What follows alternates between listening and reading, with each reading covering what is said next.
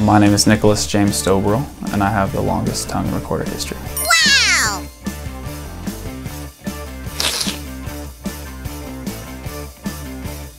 Well, I've always sort of known that I've had a long tongue, just like you would know your hand is bigger. But I've always just stuck it out as a kid. And I think it was quite useful just on long road trips. No need for napkin. Saving a little bit of paper, I guess.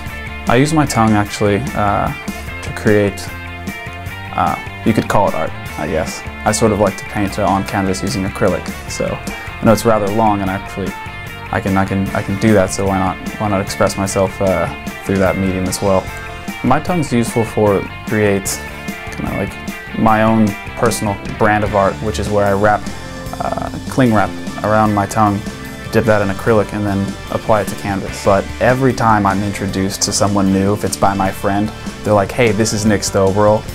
He has the longest tongue in the world. He's in the Guinness Book of World Records. So upon meeting somebody immediately, I just have to stick my tongue out at them. So it sort of leaves a strange impression. Wow! We're friends now. I'm led to believe that long tongues really do run in my family because my younger brother Chad also has a very long tongue.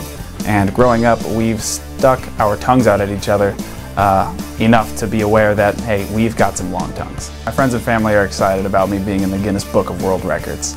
I am too, totally stoked. One person though, my mom. It's no surprise to her. I've been sticking my tongue out of her forever, so it's old news.